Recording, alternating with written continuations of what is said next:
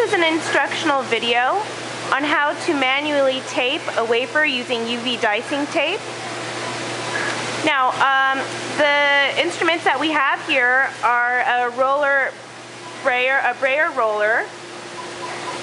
We have a sharp razor blade, and the most important thing is a flat, even metal surface. We have our wafer here that is in a boat. Our first step is to use a blower to blow away any particles from our wafer. Next, we have our piece of tape here that is big enough to cover the wafer. One side is dull, one side is shiny. The shiny side is our liner side. We place our tape liner side down.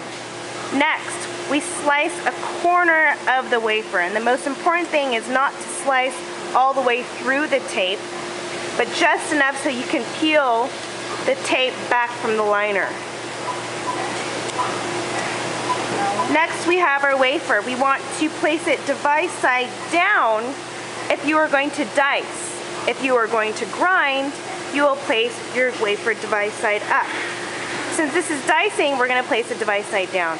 Next, you take your roller and you want to lay the tape down as you roll the wafer. Now, you can roll multiple times, but it is kind of a simultaneous motion. Next, you take your razor blade and you want to cut around the edge of the wafer. And it is important that if your wafer is a thin wafer, you want to cut as close as you can around the wafer. Our final product is our taped wafer. The very last step is to check the back of the wafer to see if there are any particles or bubbles.